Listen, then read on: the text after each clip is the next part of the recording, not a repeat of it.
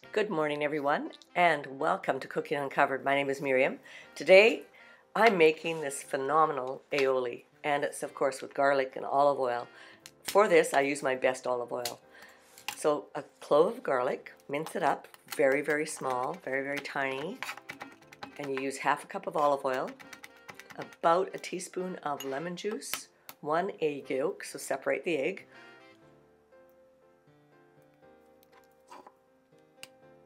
and everything goes into a cylinder, and that's what helps emulsify. A little bit of salt, half a tablespoon of your Dijon mustard, gives it a great flavor.